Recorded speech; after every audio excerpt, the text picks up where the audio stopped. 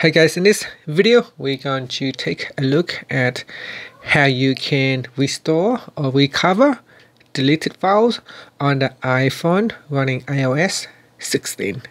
So here I'm going to delete a few photos and files, and you can see that it is now deleted. So what I'm going to do is I'm going to go back to the home screen by swiping up at the bottom of the screen. On the home screen, open up the Files app, or you can open up the Files app from the app library. So we type in Files and then open it. Next, tap on the Browse button at the bottom and then go to the Recently Deleted.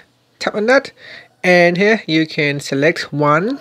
So we can select one, or you can select all the files to recover.